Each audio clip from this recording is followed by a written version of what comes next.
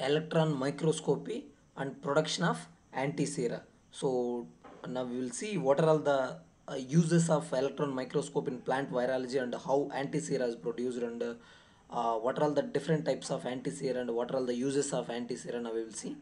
So my name is N.H. Shankar Reddy and I am doing PhD plant pathology in Annamalai University. So this electron microscope can be mainly used for the detection and identification of plant viruses. So this electron microscopy can be used for detection and identification of plant viruses from an infected leaf sample or a plant sample. So if the particular if we have the particular infected or leaf sample or the plant sample, so by using electron microscopy we can identify the particular virus which is involved in the disease. So the principle is involved when what is the main principle involved in the this electron microscope is when we prepared a sap, the materials or the virus particles which are present into the sap is absorbed onto a carbon coated form or pyloform supported copper or nickel grids. Here it is a very important. What are all the grids used in electron microscope is copper or nickel grids. So actually these virus particles are absorbed on a carbon coated form or pyloform supported copper or nickel grid. So here the virus particles are absorbed onto copper or nickel grids, which is followed by suitable staining. After that after staining we can visualize the particular virus. So particular the infected virus sample. So the all virus particles are which is absorbed onto the particular supported films, that is copper or nickel grids. Then after staining we can visualize the particular plant viruses. So this technique is also combined with the use of Antisera and how much amount of Antisera is produced and how Antisera is doing, whether it's doing well or not. By using this electron microscopy technique we can use. So the the technique which is involved in Antisera detection and identification is ISEM. In the sense immunosorbent electron microscopy. It's also a type of electron microscopy technique, but it is used for the detection of Antisera production and also used for the detection of plant viruses. So this electron microscopy is very useful if we have no information is available on the particular virus. If we have no information available on a particular virus, by using electron microscope at least we can have some information like morphology, how it is, or or maybe structure, or at least we can have a little information by using this electron microscopy.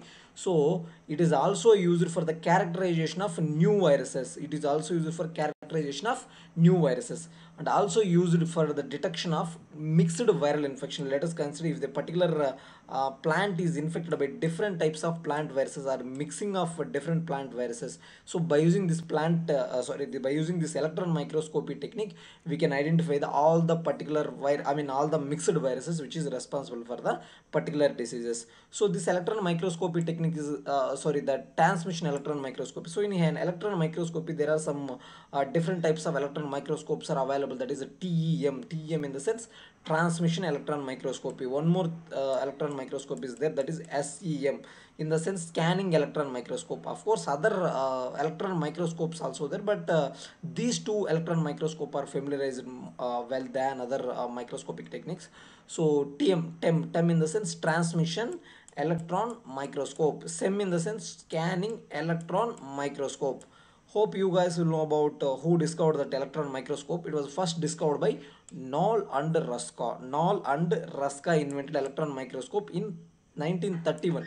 So later the prototype of a fully developed electron microscope was invented by Ruska in the year of 1933.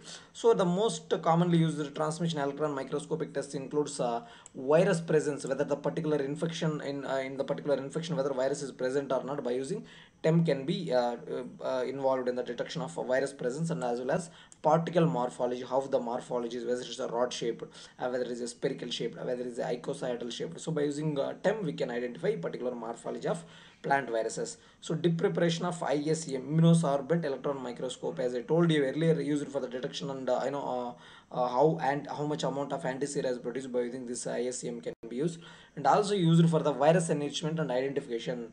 So also used for virus enrichment and identification. So identification of plant viruses, the ISEM also used for identification of plant viruses. So these are all the uses and a small description about electron microscope. So now we will see what are the application of electron microscope in the field of plant virology. So electron microscope in the sense study of electron microscope and the uses and all the combination of uses techniques and comes under electron microscopy, comes under electron microscopy. Now we will see what are the current application and the uses of electron microscopy in plant virology. The first one is nucleic acid characterization. By using this electron microscopy, we can have the knowledge on virus morphology and virus nucleic acid, whether the particular virus contains nucleic acid, DNA or RNA as a nucleic acid, or what are all the composition of nucleic acid and how the morphology. By using this microscopy, we can gain the knowledge on virus morphology and nucleic acid structure and combination of different plant viruses, viroids and virusoids. So nucleic acid extraction is followed by DNAs. DNAs can, in the sense, it is an enzyme which destructs DNA, or RNAs which destructs RNA, and sucrose density gradient centrifugation, which is used for the identification as well as the quantification of DNA, and it is also buoyant density gradient centrifugation, also used for the purification and extraction of particular virus. So these two techniques are also used for the identification of plant virus as well as how much amount of nucleic acid is present, how much amount of protein content is present, the variations amount of nucleic acid or amount of protein content can be identified by using this density gradient centrifugation technique and as well as buoyant density gradient centrifugation techniques. This is the first one. And the second one, the applications in the sense of second one is host virus interaction. So this transmission electron microscope is used to examine host virus interaction within the host cell. How the virus, how the virus is entering into the particular plant cells, how the vector coming in contact, or after coming in contact, how the virus is entering inside the cell, how the host is reacting, what are all the physiological and biochemical reactions, what happens in the cells. By using a transmission electron microscopy, we can use it to identify. Often used to examine the crystalline RNAs associated with the specific organelles or the production of protein inclusion bodies that I told you in earlier. Inclusion bodies is the identification characters of the presence of viruses. Let me tell you an example. So if we have a fever or something else, it identifies that we have some disease or some pathogen that enters into our body. So here the presence of inclusion bodies inside the plant cells indicates the infection of plant viruses or the presence of plant viruses. So if the inclusion bodies are there, definitely virus infection will be there. Due to virus infection only inclusion bodies are produced. So inclusion bodies are the identification characters of the particular plant viruses. So different types and shapes of inclusion bodies are produced based on the viruses. So as example is potato virus Y and wheat streak mosaic viruses are can be identified. Host virus interaction has been identified by using this electron microscopy techniques. And the analytical applications of electron microscope. Now we'll see what are all the analytical uses and applications of electron microscope will be there. So the uses of TEM that I told you, transmission electron microscopy, SIM, scanning electron microscopy. So beyond the normal applications in morphological and anatomical studies, so mainly used for morphological and anatomical studies, how the shape, size and how different types of compositions. By using this electron microscopy, we can use it to identify. And the examples are autoradiography. What are all the different types of techniques that are used in electron microscope is autoradiography, specific staining, a specific antibody ferritin, or the antibody collateral labeling of X-rays. Different types of these are all techniques used for the identification of morphology and anatomical studies of the composition of various plant viruses. So now we will see about immunosorbent electron microscopy, ISEM. It is one of the most important techniques in electron microscopy. So this technique was first introduced by Derrick as a serologically specific electron microscopy, SSEM. So initially Derrick called it as a SSEM in the sense serologically specific electron microscopy, and it is a very widely used in plant virology nowadays. So because of this reliability and different types of uses or different types of feasibilities, now it is one of the most widely used technique in plant virology for the detection and identification of plant viruses. So because of similarity with the solid phase immunoassays, this method will become known as immunosorbent electron microscopy. Initially it is called the SSEM. So because of its similarity with the solid phases immunoassays, now it is called it as immunosorbent electron microscopy. The main principle involved in electron microscopy, as that is immunosorbent electron microscopy, selective trappings of viruses on electron microscope grids that I told you. Copper or nickel can be used as grids in electron microscopy. So here, this in this technique, the main principle involved in the selective trapping of a plant viruses. So the plant viruses are stained, as I told you earlier, it was trapped and absorbed onto the nickel or copper grids that is coated with the specific antiserum. So the viruses are after having the sap solution, so it is coated with a specific antiserum and it is trapped on the electron microscopic grids. So this is the principle involved in the immunosorbent electron microscopy. Now we will see a little procedure about how immunosorbent electron microscopy works. So the virus particles, as I told you, trapped onto the antibody coated grids. I told you antibodies initially coated onto the grids, so which contains a little contaminants of host plant material. So host plant materials are collected, so it contains of little contaminants in the sense of virus infections. So now we want to detect plant viruses, so it contains a little contaminants of host plant material with plant virus infection samples. So now it is trapped on antibody coated grids. The grids are coated with antibody. Now after coating and having the host plant material, the grids are strained with 1% uranyl acetate or 50% ethanol. 1% uranyl acetate in 50% ethanol can be stained to the grids, and the electron microscope sample, as the sample is dried and absorbed in the electron microscope. So after having the sample, the grids are stained with 1% uranyl acetate in 50% ethanol solution, and the sample is dried and observed under electron microscope. So this technique has been used to detect polyhedral and rod shaped viruses. So this technique especially employed for to detect polyhedral and rod shaped viruses. Best example of rod shaped TMV. So by using this technique we can use it to detect TMV, and it is a great advantages because of it requires very small amount of antiserum. Small amount of antiserum and antigen is required for identification of plant viruses, and moreover it doesn't require any labeling antibodies. We don't need to label antibodies in this particular technique. It is also used to estimate the degree of serological relationship between viruses. So what are the serological relationship between plant viruses? By using this technique we can also use it to estimate the serological relationship between the particular viruses. So why this ISEM is most widely used in, now we will see, this is the highly reliable technique. So no false positives, because almost we can get a 99% true genuine answers, or true genuine exact answers or exact results. So it is a highly reliable technique, as like of a sensitive of ELISA will take just as like of ELISA can detect plant viruses exactly, are most reliable, almost 99.9%.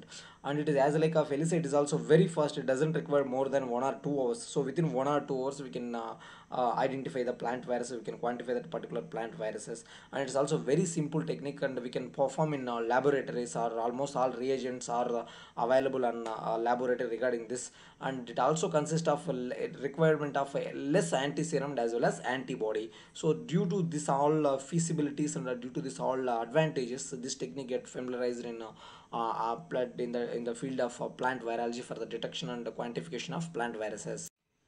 So now we will see the next one, the production of antisera. So now we will see how antisera is produced and what are the uses of antisera. So before that, let me give the definition of antisera. So as serum containing antibodies produced by the natural or artificial immunity against a given antigen from a animal or human body. So antigen in the sense a foreign substances or chemical or maybe bacteria or virus or infectious material that enters into the human body. If the antigen which is enters from the outside, the antibodies which are present in the human system or animal system that can identify the foreign substance, that is antigen. So antigen is a foreign substance or chemical that can have may harm human or animal body.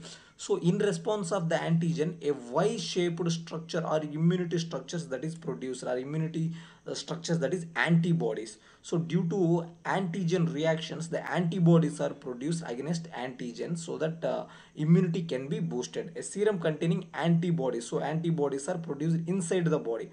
So whereas antigen is a foreign substance or chemical that is enter into the human body from outside the system. So now you'll see what are the types of sera. This is about definition of antisera.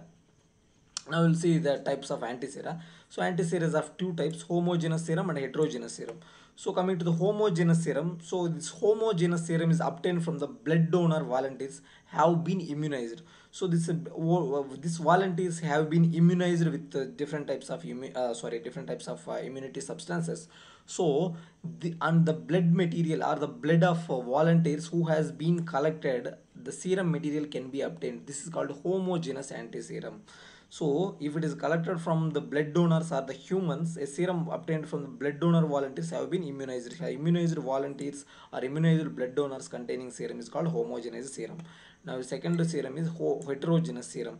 So serum is obtained from blood of animals, especially horse, are hyper immunized in the sense it more than one step is more than immunization. The hyper immunization blood of horse has been collected, that is called heterogeneous serum. So now we will see what are the important some of the terms used in anti-sera. The first one is avidity, second one is specificity, third one is titer or titrate, something like that we can call titer. So the first one is avidity. Avidity in the sense it measures the strength of interactions of antibodies with an antigen, how strongly or how strengthily antibodies that is produced inside the body that is reacting with antigen or identifying or destroying the particular antigen or boosting the immunity system. So this avidity in the sense anti-serum that measures the strength of interactions between antibody and antigen. So now the specificity in the sense it measures the anti-serum, how the ability of antibodies to distinguish the immunogen from the related antigen, in the sense how capable or the how ability the antibodies have to identify the particular antigen and boosting the immunity system. So the third one is titer. Titer in the sense it is the final dilution employed for this procedure. So the anti-serum is the final dilution which is employed for this procedure. Oh, here the titer depends on the concentration of antibodies. How antibodies are concentration is the amount, or we can say that how powerful it is. The concentration of antibodies present on the and their affinity of a antigen, how concentratedly or how a number of amount of antibodies are produced, it depends on concentration of antibodies, that depends this titer will deals with this concentration of antibodies on a particular affinity of a antigen. Now we had seen avidity, specificity and titer. Avidity in the sense it measures the strength of interactions of antigen and antibody, whereas specificity which deals with the ability of a specific antibody that determining that specific related antigen. So the titer in the sense the interactions are the concentration of antibodies that is present in the affinities of the antigen. So this is the term. So now we will see how this anti-sera is produced. Now we will see how anti-sera is produced. Before that, what are the materials are required for this production of anti-sera? Now we will see. So basically, for in a laboratory experiment, how mostly basically performing experiment. Now I'm going to explain. So for six rabbits has been taken. So at least each rabbit should be 2 kilo body weight. So minimum 2 kilo body weight of rabbits only can be selected for this production of anti-sera. So this rabbits can be of various types. Mostly New Zealand whites or Dutch type of rabbits can be selected for this technique. And a solution purified immunogen with an appropriate buffer to maintain the stability. So the purified immunogen can be, that is a immunogen in the sense that can boost the immunity or immune substances, that is simply we can call it as antigen. So if the antigen in the sense they don't inject the powerful chemicals, they may be inject or dyed substances, dyed bacteria, dyed viruses, or unstrengthened plant viruses, bacteria can be prepared as a immunogen or antigen. So this antigen can be this immunogen can be appropriate, that can be diluted with an appropriate buffer for maintaining their stability. And then complete or incomplete FRADS adjuvant are available on commercial sources. So FRADS adjuvant is required. And then heat lamp, hope you guys will know about what is adjuvant. So adjuvant is in substances which can enhance the immune system with the help of antigen, with the presence of antigen. So we already have antigen, that is immunogen antigen.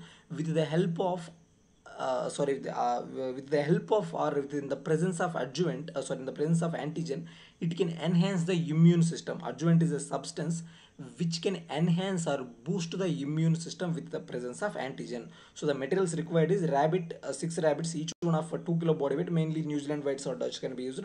The solution of antigen, that is a purified immunogen, can be prepared and Frat's adjuvant along with heat lamp. So now we will see the procedure. One volume is mixed with the 3 volume of Frat's adjuvant. So 1 volume of immunogen. So 1 volume of immunogen can be mixed with 3 volume of Frat's adjuvant. Adjuvant is a substance, as I told you earlier. So 1 volume of this immunogen can be mixed with 3 volume of Frat's adjuvant, and then this mixture can be transformed into a syringe. So the mixture can be taken into a syringe so that again only we can inject into the system. I mean rabbit system. So the rabbit is prepared if we have a long, if the rabbit has a long amount of hair or spur or something like that, that can be cut by using scissors or by using some other materials. We can remove the hair. So this emulsion or immunogen with a and complete adjuvant is can be injected into the 1 ml syringe. So 1 ml of immunogen along with the Frat's adjuvant, the combination of 1 ml mixer and along with the Frat's adjuvant solution can be taken as a combination with the 1 ml syringe. While after taking it, we can inject into the particular mouse where we are selected for this experiment. So after injecting, we can observe it for 10 weeks. After 10 weeks, we can take the blood sample of the particular rabbit. Mainly, especially 20 ml can be taken. We can't take more than 20 ml. So after 10 weeks after immunization, the blood can be taken from the test rabbit. So the blood can be clotted at a room temperature, and then after clotting the blood, the sample can be clot centrifuged and can be stored at 4 degrees centigrade in the presence of or in the presence or in the identification of antiserum. So this after centrifugation technique, storing the 0.1% of sodium azide as antibacterial agent can be tested. So while testing, if the immunogen is satisfied, it can go for further process. So the test showed the characters required. If we have if we have the characteristics anti serum, if we have the characteristics of the requirements or the all proportion of components or the anti bodies can be obtained, this then we can go for purification and all those things.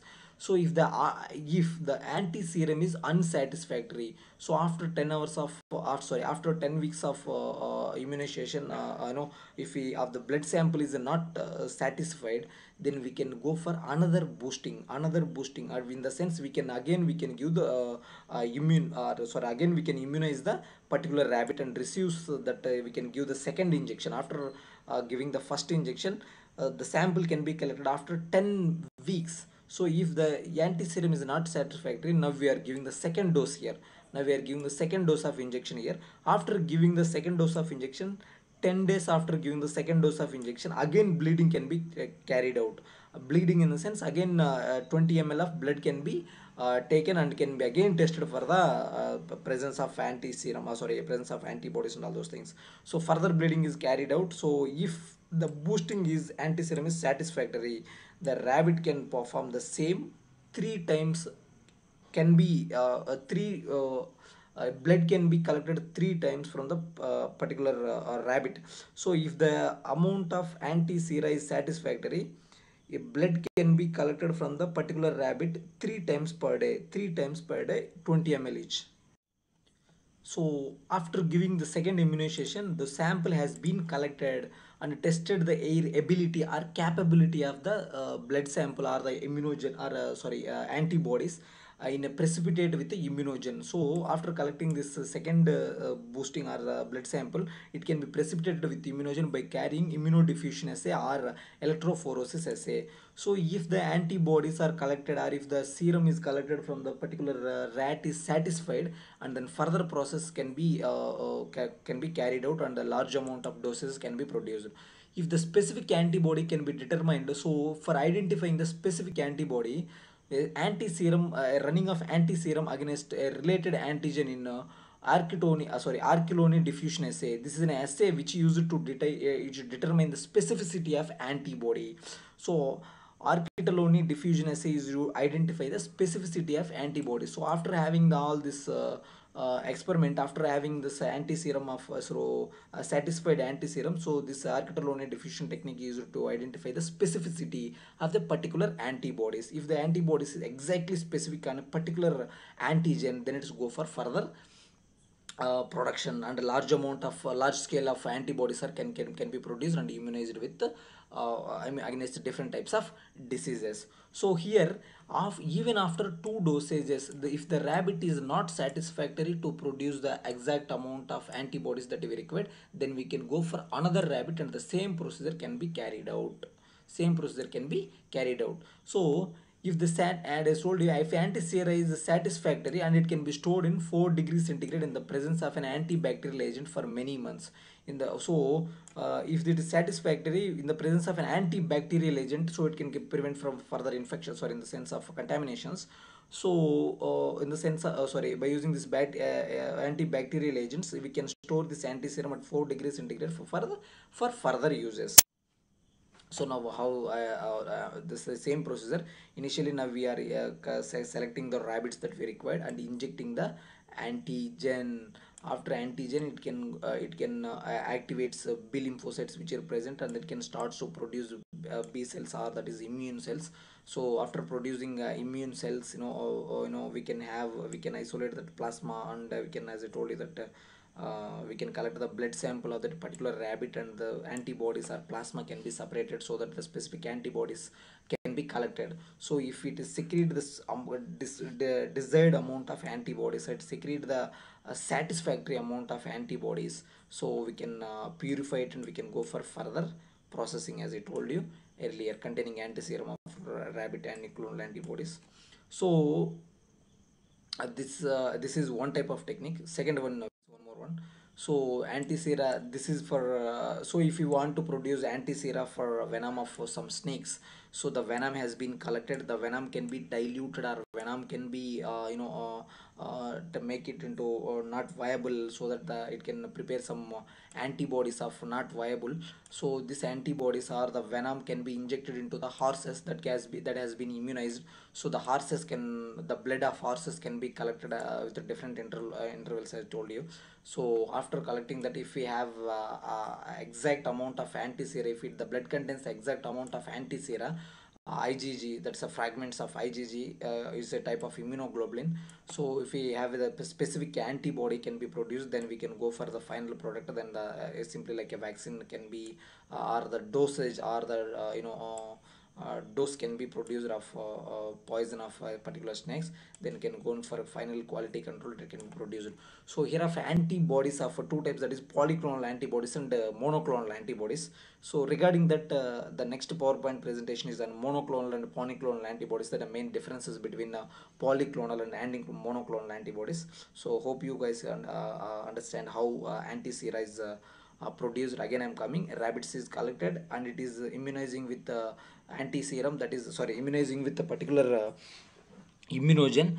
So immunogen in the sense antigen only, there is nothing but antigen only. Then we have adjuvant can be added and mixing with 1:3 ratios, and then after injecting into the mice or rabbit, we can collect the blood sample after 10 weeks of immunization. If it is satisfactory, then we can go for bleeding, and then preparation of product.